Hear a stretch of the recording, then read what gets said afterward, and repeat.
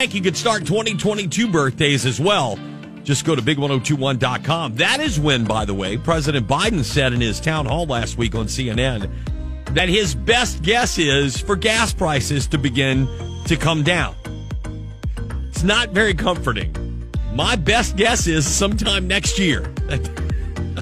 So I remember there was a time when in South Louisiana, when gas prices got to $4, I remember, what was that? 7-8 years ago, gas went bananas.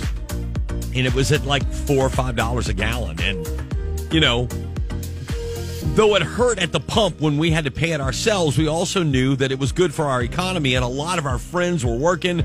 I had friends that were making lots of money. So you knew, okay, well, this is benefiting somebody in our world, in our local economy. And that doesn't feel like it's happening this time.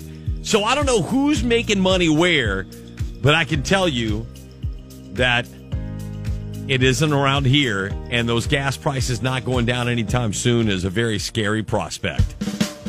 I was driving in my car yesterday when I saw I had an empty tank.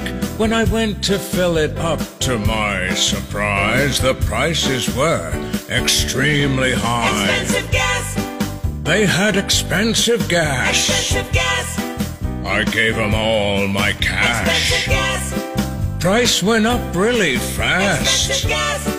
I bought expensive gas. It costs about $80 to fill a minivan up.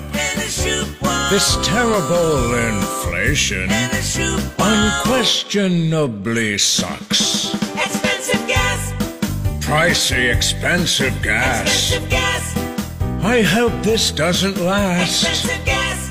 My credit card is maxed. Expensive gas! Buying expensive gas. The Big Morning Show with Fast and Renee, only on Big 102.1.